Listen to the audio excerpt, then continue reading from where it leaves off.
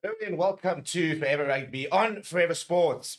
Today I want to talk about the reaction to the South Africa versus Ireland series. The loss yesterday by a single point, the 1-1 series, the words that were said by both coaches from last night, as well as the reaction we have seen from the fans. It's been very interesting.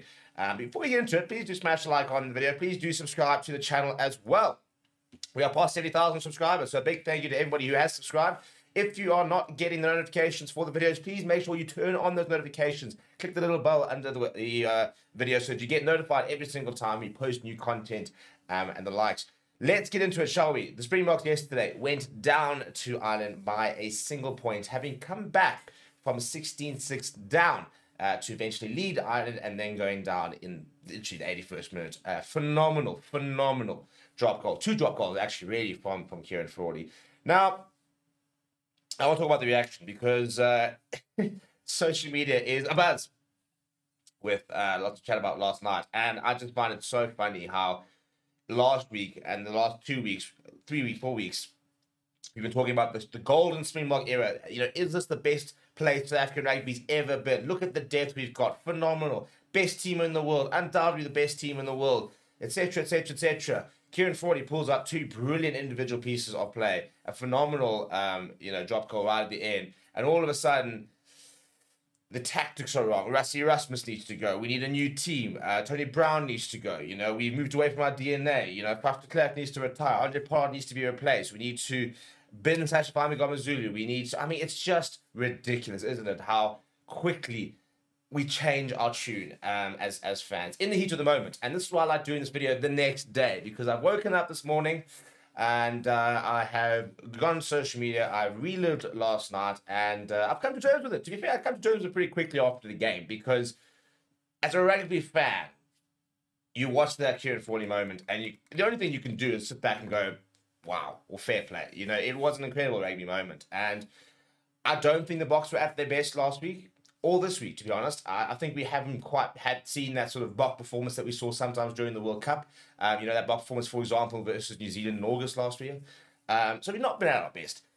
We are definitely changing. We are definitely trying to evolve. There's so much evidence of that. We are trying to play differently. Now, is it going brilliantly? No, maybe not. Have we played less than 300 minutes of the system? Yes. To freak out about the fact that we're going away from our DNA, we've lost what makes us good, is so premature. We have played 3 games since the World Cup, people. That wouldn't even be an entire Six Nations campaign. And if there was a Six Nations campaign, for example, we'd be 2 out of 3 wins and probably, set, in it to potentially win. I don't know why I'm making a Six Nations comparison. I'm just saying.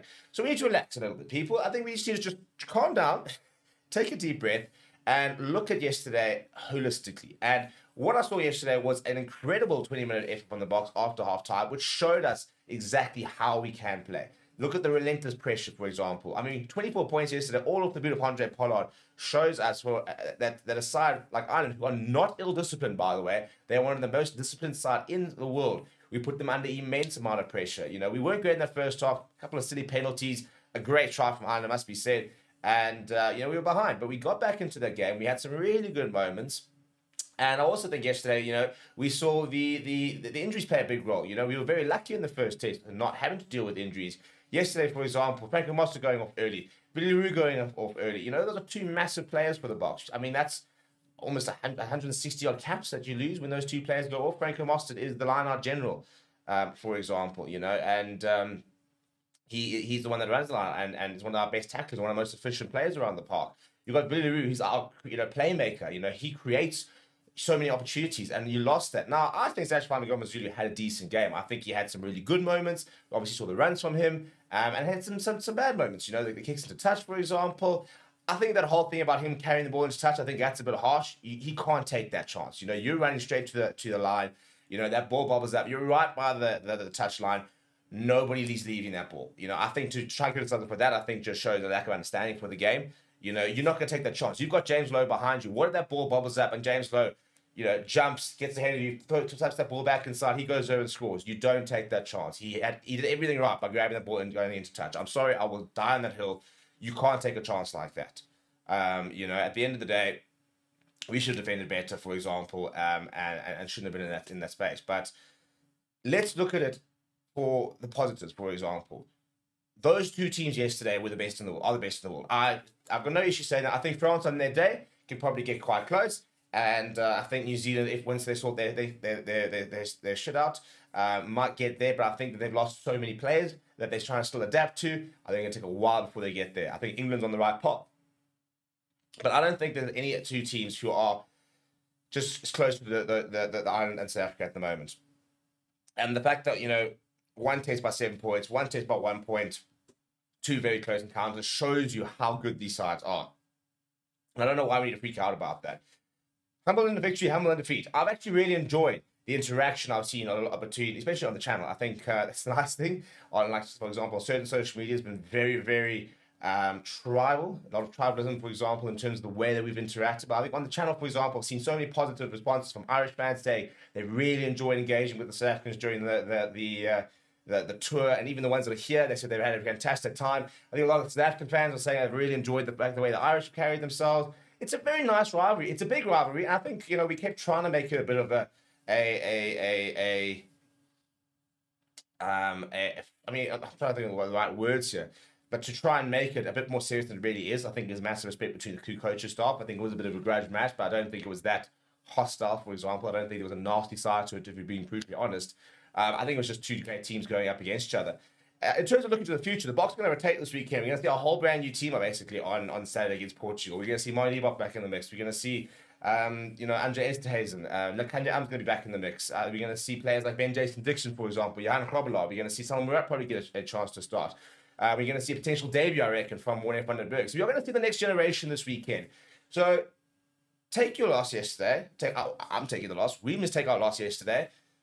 Park it. Say, right, unlucky. Let's look to the future. I don't think we need to panic. I don't think we are, you know, we've dished the Bok DNA. But Rassie Erasmus has said how they had to develop from 2019 to 2023 to win that World Cup. This is now the next phase that we've got to keep changing. If we keep doing things the same, people learn it, people study it, and people can stop it.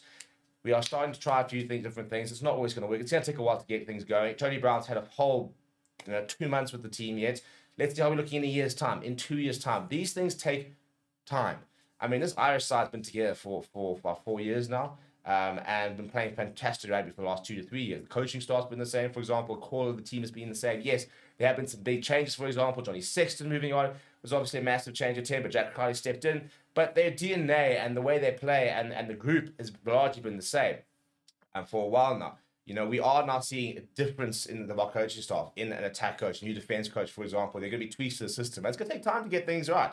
So I don't think we need to panic, people. I think that's the main thing. Chill a little bit. Enjoy your Sundays. Stop stressing about it. Big shout out to Ireland. What a team they are. What a set of fans they are. I've really enjoyed it.